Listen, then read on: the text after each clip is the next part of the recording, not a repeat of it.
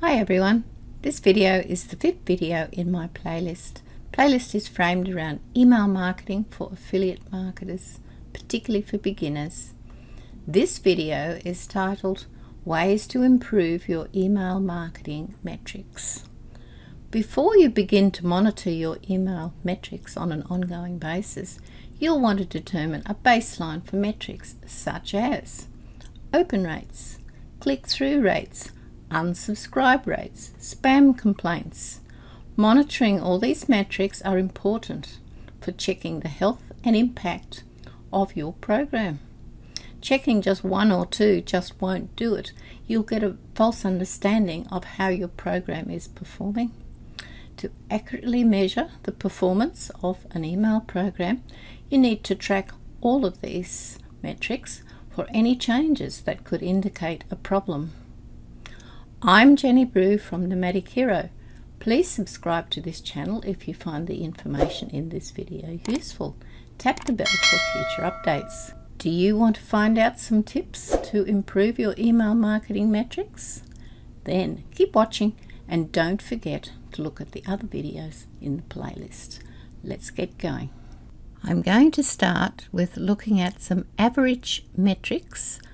Now these numbers and rates shown on this page come from a very large survey done by GetResponse in 2019. And when we use the word average, that's exactly what we mean. This is averaged across all industry types, lots of different countries that are using these metrics, and it also includes all campaign types as well. So what we've got is an average email open rate of 22.15%. So this is purely to give us some idea of what is reasonable and what isn't. So the averages give us somewhere to start, basically. It gives us some benchmarks. So you'll be aware the open rate is just the number of emails that are opened by your contacts as you send the emails out. The average email click-through rate is around a 3.43%, and the CTR or click-through rate tells you the number of people who clicked on any of the links inside your email. Now this doesn't need to be confused with the click-to-open rate. You'll see both of these expressions, and the click-to-open rate compares the number of people that opened your message with those who clicked on any of the links. It is a very valuable statistic, this particular one, the click-to-open rate, because it gives you a really good idea of how well that you are engaging with your audience. So, you know, for the two of them, the click-to-open rate is a better statistic to follow through than the click-through rate, but some email service providers may not provide you with the click-to-open rate. You can calculate one from the other, and for those of you that like the maths, it's there. If we've got an open rate of 20%, for example, and a click-through rate of 2%, the little calculation there shows you how you can calculate one from the other. So they're very much related, the two statistics, so don't get too hung up about it, but they're both quite valuable to have in your armory to check just how well your campaign's going. The other thing we're looking at is the average email subscribe rate, which is low, and that's what you'd expect it to be at 0.2%. That's 2 in 1,000, and an average email spam complaint rate of about 2 in 10,000. So these are the averages right across the industry, and it just gives you a basis for comparison. As you can see from this slide, the rates vary between Oceania, which includes Australia, North America and Europe. Much higher open rates for Oceania and Europe compared to North America. And this is why we always say take a little bit of care when using averages. How do we improve our open rates? Remember, the open rate for an email is calculated by dividing the number of people who opened an email by the total amount of emails sent. So, how do we improve these rates? First off, we've got to start with, what does our audience really look like? Who are they? Think about them. What are their interests? What are their needs? Will they care about what you're sending? What we want is to send out quality emails, not quantity, so we don't want to overdo the frequency. You should value your audience's time, and you'll see every message you send will get more opens and click-throughs. First impressions do matter, and the sign-up page, your thank you page, confirmation letter, welcome email, are they still relevant? How long since you've actually looked at them? Put yourself in your customer's shoes and make sure that your sign-up process is frictionless. That is, make it as easy as possible. At the end of the day, it all comes down to giving your subscriber an idea of what's inside. Also, you should take care with your subject lines. They need to be compelling enough to get people to open the email. But remember that your sender name, that is your from, and pre-header text aim to do exactly the same thing. So you should design them together with the goal of optimizing your open rates.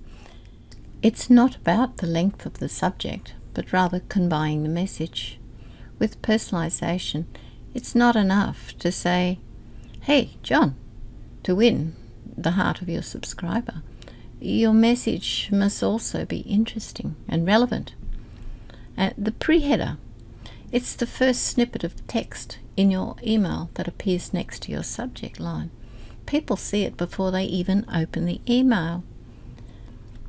These numbers show the open rate for the percentage of people that use the pre-header compared to those that didn't. And clearly you can get a much better outcome in terms of open rates if you do use a pre-header. So what we're saying here is that, and it's important that you do split testing on your subject lines too, just to see how well they go. When's the best time to send emails? Survey results indicate around 10 o'clock in the morning, shortly after people get to work and have their morning coffee, around 1 o'clock in the afternoon. Perhaps they're catching up on emails after lunch. An increase in click-through rates around about 6 p.m. is indicated. Every audience is different. People change their behaviour based on their day or their workload. So you really just need to split test some of these things and see what happens. Email results do change over time, and what they found is there's a big spike in the first few hours, followed by a gradual drop. Almost 19% of all email campaigns are opened in the very first hour after sending. And with each hour, your chances of getting more opens decreases. After 6 hours, over half of your emails have already been opened. So if you've got a time-sensitive offer, be aware of that at the 6-hour mark.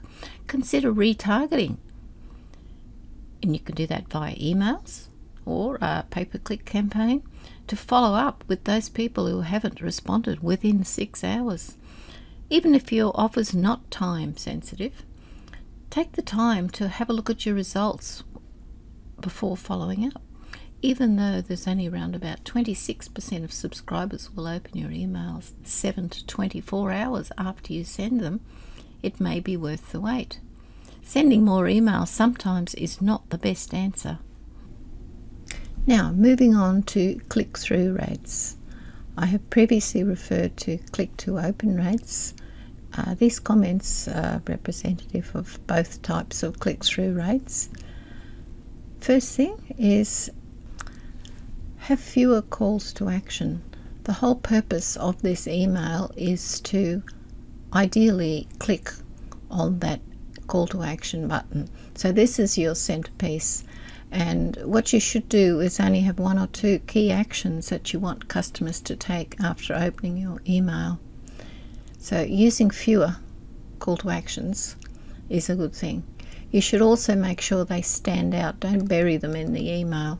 Let them stand out quite individually and be quite obvious and visible. And make sure your people who are opening your emails know exactly what you want them to do. So they must not be distracting. Oh, one other thing, they should be easily clicked on by any other device. That leaves us with the actual copy that's in the email itself. And you should make the copy interesting, personalize the copy Use power words. Be descriptive. What you're trying to do is focus on value, but also spark your subscribers' interest as well. If you give them something relevant and personalised to them, it will result in more clicks. And you can use whatever data that you have to hand, such as pages or products viewed, products that they favoured. If you have this information, it will all help. Sometimes you might also need to build some trust.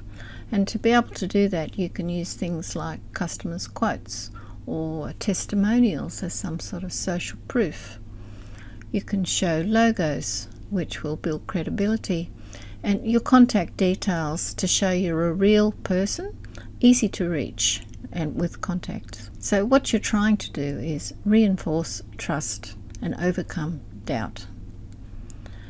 Another thing you can do is to segment the list that you're emailing to and be specific, and I've mentioned that with the personalization. At this point, it's worthwhile making a comment about automated emails. If you want high open and click-through rates, then using automated emails triggered by subscriber behavior is the way to go. Newsletters and one-off emails do still work, but triggered emails bring the best results. And you might ask why, and the answer is really because of timing and relevance. When someone gets a message straight after taking an action, they're more likely ready to read and respond to it. The same is true if they find it interesting and relevant, so you need to know your audience, especially their information needs and preferences. With marketing automation, you can collect important data along the customer journey, use it to segment your list and personalize your content. For instance, you can add tags to your contacts based on the products they click and browse. The more actionable data you have, the more relevant your messages will be. And that's why marketing automation cycles bring the best results, as is shown on this page. How do we lower our unsubscribe rate? The thing about an unsubscribe rate is you shouldn't look at it on its own. You should look at other benchmark rates as well, just to get an idea of what else is happening in your campaign. The higher your unsubscribe rate, the more likely you aren't providing relevant and valuable content for your recipients. You would expect there will be some attrition. That's totally to be expected. But if the rates start to spike, it may be worth reviewing your content and making some changes. If you've got a decreasing unsubscribe rate, there could be a couple of reasons. You look at it and go, wow, I've got improving engagement and subscribers don't want to unsubscribe. Or a different point of view, you could be actually having decreasing inbox placement where subscribers don't see your email to unsubscribe from, i.e. you've got more of your emails going into the spam folder, and if they're in the spam folder, nobody's going to see them, and they're certainly not going to unsubscribe. Well, they're not going to do anything basically. So they're two very different situations. Well, join your list. Make sure they know what, when, and how often they'll hear from you. Review your sign-up form, thank you page, welcome email, and onboarding sequence. And if you make promises in those documents, make sure that you keep those promises. With these new people coming on board, you've got to make sure that you make a great first impression. So you should offer them your best content. Whatever it takes, you should warm up those leads. They could be cool, and you can warm them up by giving your best content ever, and they know then that they've joined the right place. You must also understand why people unsubscribe and investigate, and just make sure that it's not some particular product or some particular campaign that you've done that has made people unsubscribe. There could be a specific reason that can be fixed. Another alternative with your reducing unsubscribes can be to offer them a preference center, that is, to offer them the ability to opt down in terms of the frequency with which you email, or to choose some other offering from a menu that you can provide them. You'll keep your customers longer if you do this. And with those ones who are disengaged or getting close to disengaged, it may be that you want to run some sort of re-engagement campaign to wake them up. And in that, to reactivate them, you may in fact have some sort of giveaway, which is a good thing, or an extra discount or some freebie to win them back. But you may want to think about what that campaign, a re-engagement campaign, should look like before it is actually too late. Reducing complaint rates. The complaint rate is calculated by dividing the number of spam complaints by the number of emails delivered. Complaints are a strong indicator of negative engagement. This metric is useful for identifying patterns and sources of complaints. Okay, so how do we try and reduce the complaint? First off, we've got to know why it happened.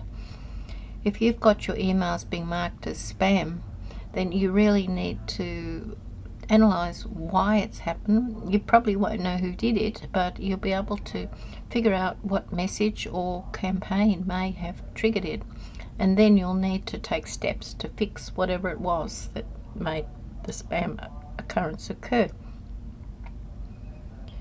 What you should be aware of is that when people join your list, when they opt into your list, you should set expectations about what types of emails and how often they will receive emails from you.